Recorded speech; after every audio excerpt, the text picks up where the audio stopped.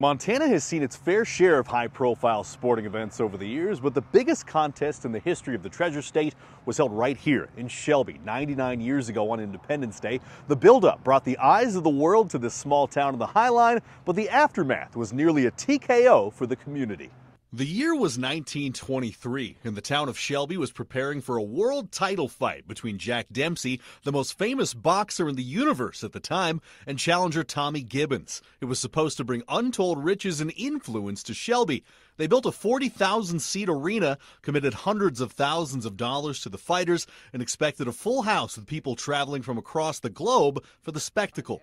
But as Larry Munson, president of the Marias Museum of Art and History, tells us, things didn't go quite as planned. There was all kinds of rumors, and that's when the railroad canceled off a lot of the cars. They were going to bring trainloads of people out, and observation cars and sleepers, and for this, because the town wasn't big enough at the time to do much of anything. And then they started canceling when the ticket sales started failing.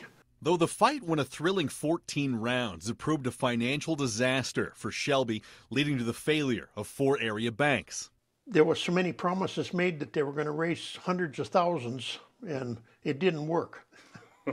But they managed to pay all the bills before they were done. After years of trying to move past the losses, Shelby has now embraced the fight. They built Champions Park on the side of the octagon, and in the museum you can find all kinds of memorabilia from the event, from Gibbons gloves to the bell used ringside. It's a very important thing that happened in Toole County, and people are coming from all over the nation to see this thing. So we've had people from Texas and North Carolina, different states. It gets a lot of people into town.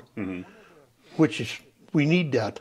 Yeah. Shelby has held a 50th and 70th anniversary celebration, and 2023 will mark 100 years since the fight. A ceremony and week of festivities is already in the works. I hope to put on a real big push for the 100th, because it's a very important thing that happened in Toole County, and hopefully that we can get a real good turnout to see and celebrate. Tom Wiley, MTN Sports.